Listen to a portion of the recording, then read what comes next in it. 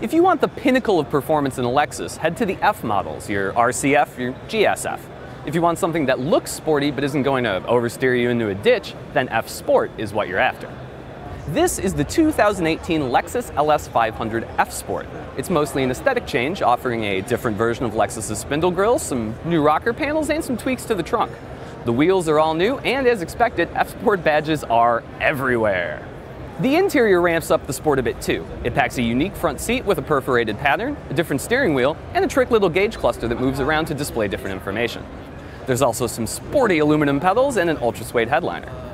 Now you might be asking, where's the actual Sport? Well, if you opt for the LS 500 F Sport with the 415 horsepower gas V6, you can snag up an optional F Sport handling package.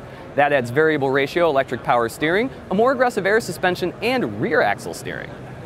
If you want the LS 500H F Sport with its 295 horsepower hybrid powertrain, you can opt for the handling package, but at least it'll look sporty. The 2018 LS 500 F Sport should go on sale later this year, and pricing has not yet been announced.